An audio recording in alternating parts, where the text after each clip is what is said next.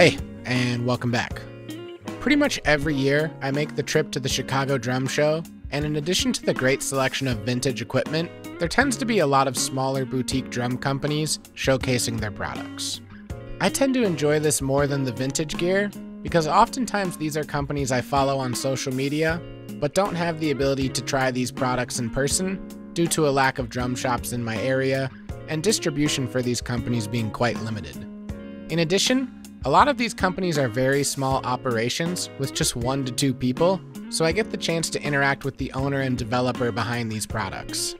So when I saw that Bovid Percussion was going to be at this year's show, I was really excited to finally see some of their offerings up close and in person. Bovid Percussion specializes in creating handmade traditional drum heads from calf, goat, camel, and steer hides.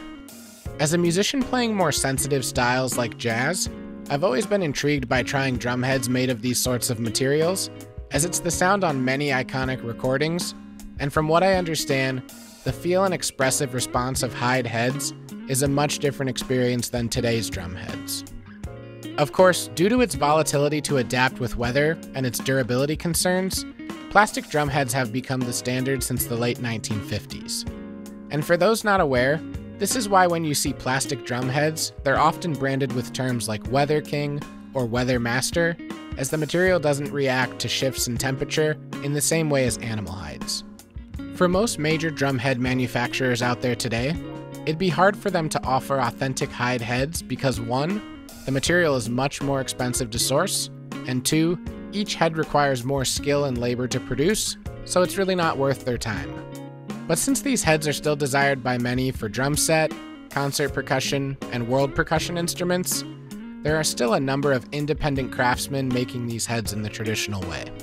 Like I mentioned before, I've followed Bovid Percussion on social media for a number of years, and have always been impressed by the amount of notable drummers I've seen using their products. I was eager to try these heads for myself at the drum show, and after talking with the owner, Ryan, I felt more than comfortable making the investment in a few heads for myself. I ended up coming home with a 14-inch medium-thin goat hide head, and then a 20-inch medium-thin bass drum head with the fur still intact. In order to get a comparison of the sound, I decided to try 3 different heads for both the snare and bass drum to give you a sense of the variance between modern plastic heads and the traditional hide heads. I'll be using my 1950s Gretsch single tension snare, and I'll be comparing the Bovid head with an Aquarian American Vintage, as well as a Remo Fiberskin Diplomat. I chose these heads because each has a reputation for being a modern substitute for hide heads, and are well suited for lighter playing and styles. For the bass drum, I'll be using my 1980s Gretsch 20x14. I'll be using this Bovid head on the resonant side, and comparing it with a Remo Fiberskin head with a porthole, and a Remo coated Ambassador with no port. I won't be using any sort of tuning device to get consistent tension between all the heads for the different examples, because I typically like to tune heads where I think they sound and feel good, and I don't know if it's fair to judge the different materials against one another, but force them to have the same tension. So I'm sorry if that lack of technical consistency is frustrating to anybody watching, but it's what makes the most sense to me, considering the variance in the materials we're working with. I have a Shure KSM32 as a mono overhead, a few feet above the snare, and then an SE Electronics V-Kick on the bass drum, both with minimal EQ to try and provide an honest assessment of the heads.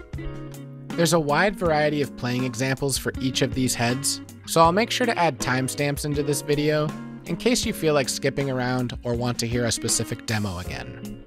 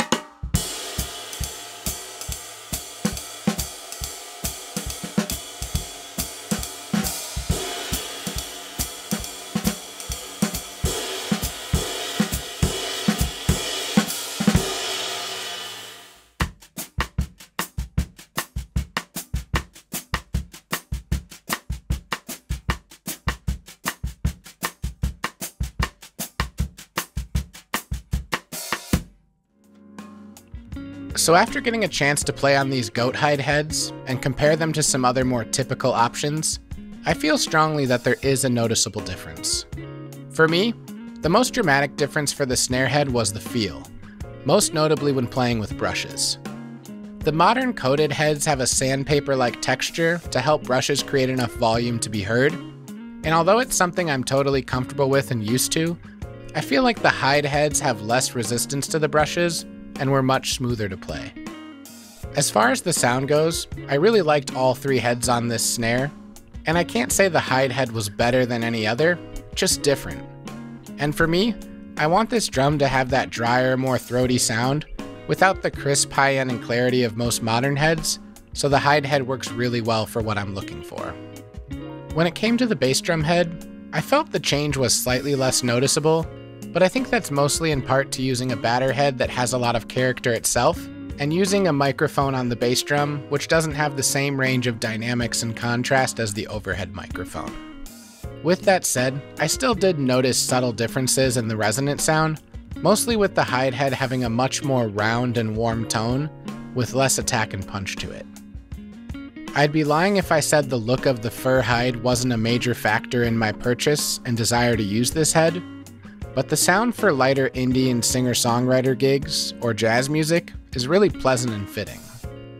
Both of these heads are something I think I'll call on often in recording in my home studio, but I'd definitely be cautious with using either of these heads out on gigs, just because of the sensitivity to weather and my climate in Wisconsin being dramatic in any given season. Obviously, the price of these are going to be a factor for many, and honestly, it held me back from investing in them until I finally had a chance to try them in person. Now, if I were playing louder, more aggressive styles like metal, I don't think the sensitivity or durability of hide heads would really complement my sound, but as a musician who lives in much more nuanced and gentle styles, these heads really enhance my sound. I'd love to hear your thoughts on these traditional hide heads, so leave a comment down below. If you enjoyed this video, please give it a thumbs up and consider subscribing to my channel to stay up to date on future video releases. And until next time, thanks.